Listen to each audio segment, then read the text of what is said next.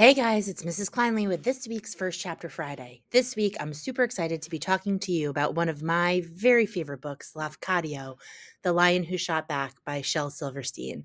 This is definitely one of those oldie but goodies. This is definitely not a new book. Usually I try to focus on newer books for First Chapter Fridays. This book celebrated, I think it was its 50th anniversary a couple of years ago. So it's definitely not a new book, but it's one of those classics that kids still just love so much today. So I really don't think this book needs too much of an introduction. I do want to share with you, it may look familiar to you. The author's name may be familiar to you because we have many of Shel Silverstein's books in our Palmer library. I just did a quick search here to kind of show you.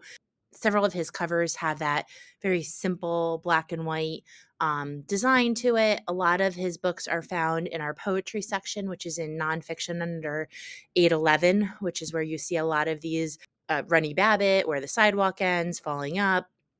And then he has several other more fiction stories that can be found in our Everybody section. So I'm going to just get right into it because, quite frankly, I really don't think it needs an introduction. So here we go. Chapter 1. Once there was a young lion, and his name was, well, I don't really know what his name was because he lived in the jungle with a lot of other lions. And if he did have a name, it certainly wasn't a name like Joe or Ernie or anything like that. No, it was more of a lion name like maybe grrr or rumph or grrr. Well, anyway, he had a name like that. And he lived in the jungle with the other lions, and he did the usual lion things like jumping and playing in the grass and swimming in the river and eating rabbits and chasing other lions and sleeping in the sun. And he was very happy. Well, then one day, I believe it was a Thursday, after all the lions had eaten a good lunch and were sleeping in the sun, snoring lion snores, and the sky was blue and the birds were going caw, caw, and the grass was blowing in the breeze, and it was quiet and wonderful, and suddenly, blum! There was such a loud sound. All the lions woke up fast and jumped straight up in the air, and they started to run lickety-split, lickety-clip, or clippity-clop, or clippity-clop, or is that the way horses run? Well, they ran. Whatever the way lions run. I don't know. Maybe even pippity-pap. Anyway, they all ran. They all ran away. Well, almost all. There was one lion that did not run, and that is the one I'm going to tell you a story about.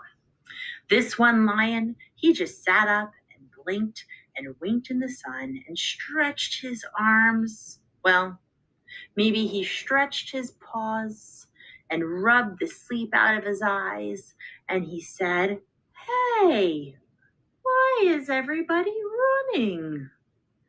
And an old lion who was running by said, "Run, kid, run, run, run, run, run, the hunters are coming."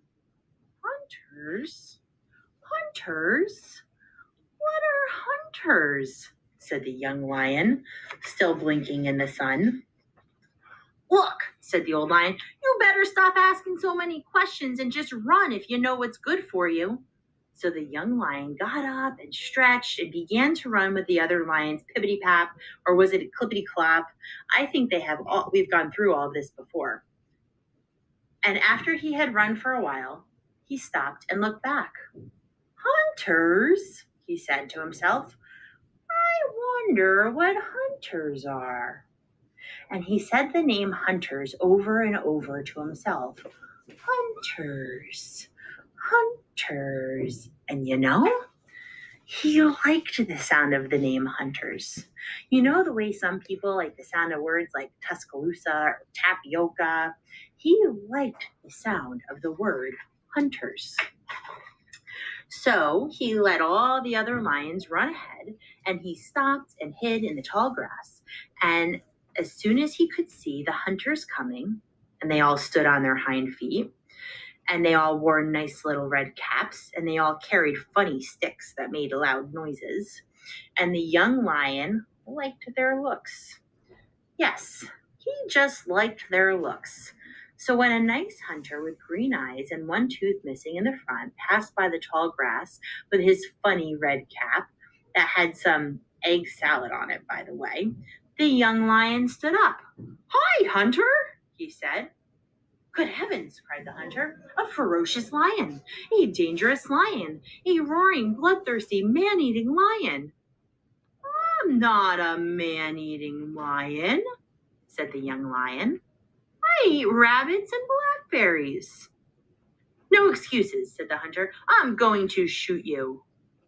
But I give up, said the young lion, and he put his paws in the air. So I'm going to leave you there. I just absolutely adore this book. Definitely an oldie but goodie. It is funny. There are parts that are really, I think, going to change your views on animals and captivity and circuses and things like that. It is found in our fiction section, specifically in our animal section, under SIL for Silverstein. I hope you enjoy. Happy reading.